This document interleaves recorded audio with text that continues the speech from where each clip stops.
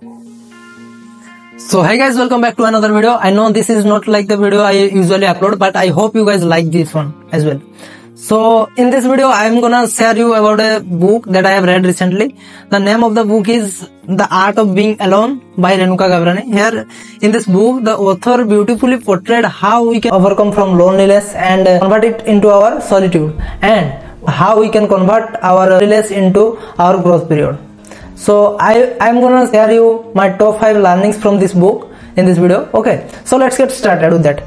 So the very first thing that I have learned from this book is when we learn to love solitude, we will be able to do everything on our own that we expect from people to do for us. Okay, so the very second thing that I have learned from this book is we rely our hope on someone who doesn't even exist, and when things don't fall as per our imagination, we feel even more lonely, as if we had something but we lost it. So let's move on to the third learning that I have learned from this book. This book is about self-love.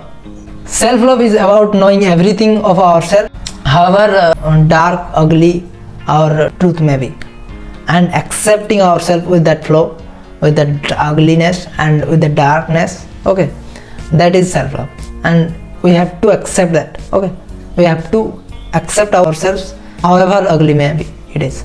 Okay, so the fourth thing that I have learned from this book is if we cannot figure out who we are, we have to figure out who we are not and who we don't want to be. Okay, so the very last thing that I have learned from this book is, as we have to make our alone time addictive by learning something or doing something that we like to do. Okay, and try something that we always wanted to do. So with this I am ending this video right here, and I hope you guys like the video. If you really like the video, don't forget to hit the subscribe button and stay tuned for more such contents.